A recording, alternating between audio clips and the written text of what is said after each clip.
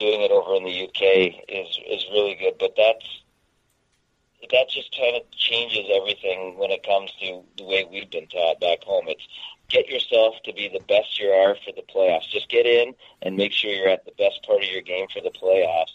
You know, you want to have a good seed, but then you have a full series of 7 games. And it's a battle. Like, you have one bad game or one off night, you could end your season.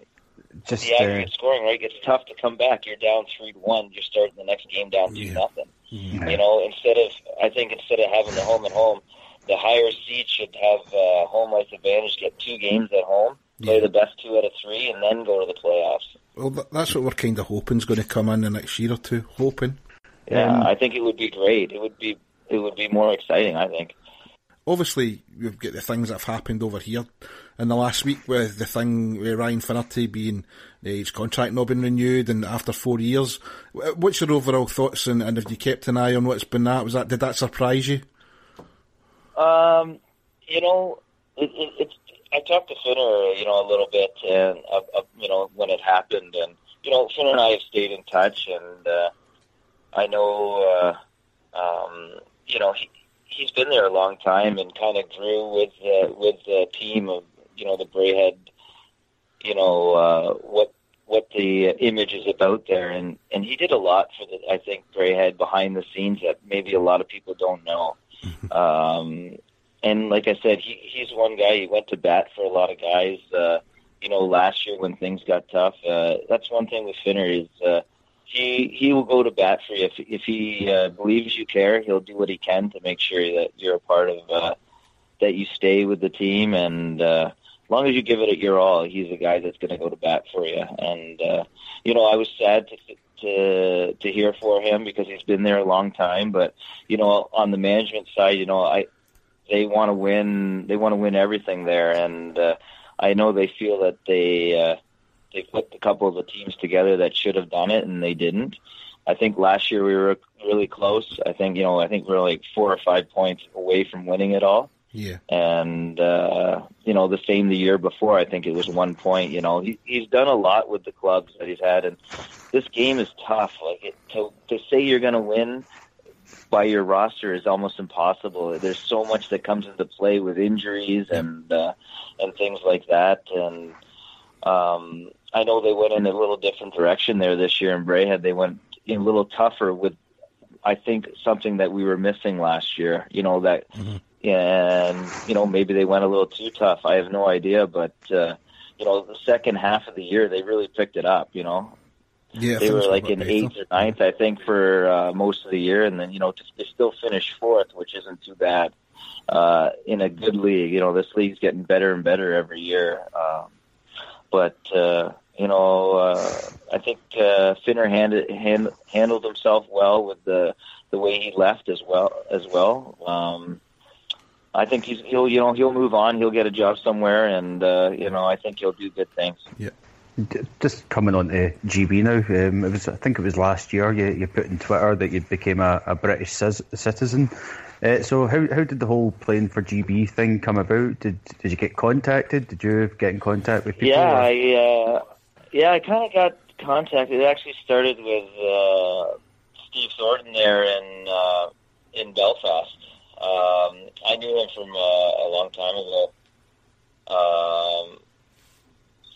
From when I was with the LA Kings, and I came over to play with Phil Anshoot's tournament that they played in. And he was one of the players, I think, with the London Knights, or he was involved with the teams there.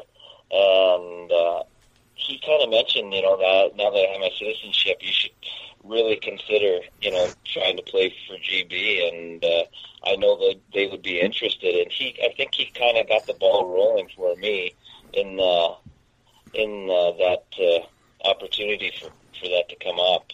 And then Peter Russell gave me a call, and Andy Buxton, and it kind of just started like that. And I couldn't be happier to be a part of it. And it's something my mom and my grandparents are so ecstatic about. And I think it's a great opportunity for myself. And there's not much anymore. I've always been British in my own way, with my mom and grandparents. We've always, celebrated things with the Queen. So I've always felt that support for the country anyways. So now to be playing for it, it's a huge honor. I didn't know your mother and your grandparents were from the UK. I'd never known that before. I think it's something we talked about. Whereabouts are they from? They grew up. My mom was born in Yorkshire. Ah, right. In Batley, actually. Yeah, I've only been there once, and I kind of just went right through it, but haven't really had the opportunity to do it more. And it's great. Like, I think, having the chance to play for the country that my mom was born in, and is, I don't know, I can't really put a word to what I'm thinking. It's just, everybody's just so happy, and I feel really a part of this country. And now playing here for the last couple of years, I got to really be a part of it, and it's just been a great thing. Obviously, normally this would be the time you'd be thinking about going home. Obviously, with you it's not as if it's a chore, you've chosen to do it, go over to Belfast to play in the tournament. How's that affecting your plans round about getting home this summer? Well, obviously I had to change my flight and things like that, but to me it was an easy decision. Like I said, I love this game of hockey, and the longer I could play, the better. I think it's a huge opportunity to represent a country, and I don't think I'd ever get the opportunity to play at the Worlds for Canada. I was fortunate enough to play for Canada at the Spangler and the Deutschland Cup and things like that. But the Worlds is a different animal. I think it's one of the biggest stages there is. Maybe even just besides the Olympics. It's a huge honor. Yeah, I was going to ask you that, because obviously when you look through your stuff, you'd see you played in the Spengler Cup and all that. Is it going to be different pulling on a GB jersey to a Canada jersey? No, I think, whatever jersey you put on, you play for the crest that's on the front. And I think, it was amazing to get the opportunity to play for Canada. And now to have an opportunity to play for GB it's just as big. I look forward to putting the jersey on and playing as hard as I can, like I always try to do, and hopefully help the team win. And I really hope I can do that. Out in Belfast, it's a couple of weeks. I think it's around about the end of the month. I'm sure it's near my birthday. So it's a big test for GB. They got relegated last year from Division 1A along with Japan, and so they've got Japan again, Lithuania, Estonia, Netherlands and Croatia. What is the goal going into this? Is it just you need to get back into Division 1A again, just promotion's the main key, or is it a testing out period for you, just see how it goes? Well, I think, we're heading there on Tuesday, and I think that's going to be where we talk about the goals of this tournament. But I can't see any other goal than moving back up. You're always in it to win it, and I know Peter Russell and I have had some talks, and they're really want to push for, to win this in the UK. So I think they're going to do everything they can to make sure, we win. So I think that would be the goal. But I'll find out more this week, and looking forward to meeting the guys and getting ready. And it should be an exciting time. Yep.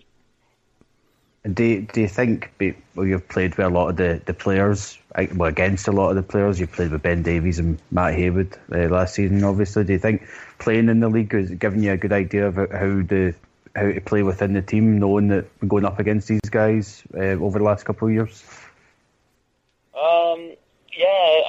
I think, playing in Europe on the bigger ice, obviously, on a regular basis, it would be a big help, I think. And I think going into this, my attitude is just, do what I've always done. I don't think there's anything, wherever I've gone, I've always played the same. So I think, for me, the change isn't going to be that much. It's going to be about, getting in there with the guys who've been on the team for a long time and making sure I fit in there. I think is going to be, a main thing for me to try and do. And I don't want anyone to feel that, hey, I'm coming in to, just to be there. I'm definitely coming in to help and be a part of it and feel that I am, a GB citizen, which I am, and I'm going to represent the crest on the front and the country as best I can. So I just want everyone that knows that I'm coming out there to know that, this isn't just I'm just doing it to do it. This is important to me, and I want to feel a part of it just as much as they do. Yeah, Sunday the 23rd to Saturday the 29th of April, we'll be watching on TV. We'll certainly be watching on TV. In fact, I might actually go over. I'm just realised that's during my holidays. I've got a couple of weeks off then. I might actually make it over. I have an idea. You've just given me an idea.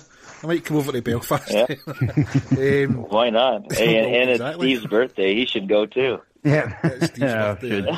You are playing on my birthday. I think you're playing Japan on the 26th, so we'll see what we can do, I suppose. See what we can do. Yeah. Yep. But thanks a lot for that, Brendan, and we'll speak to you soon and find out what your plans are for next season, hopefully. All right. Sounds great, man. Thanks for your time, and always appreciate chatting with you.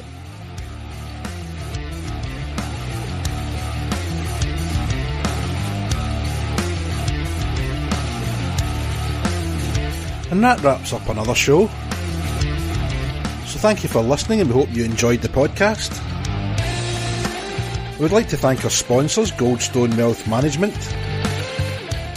We'd also like to thank Brendan Brooks for taking the time to chat with us. As always, we would also like to thank everyone that interacts with us, whether it be on Twitter, on Facebook, or at the arena. And we're not quite finished yet. We're hoping to bring you something else just before the end of the week, so keep your eyes peeled.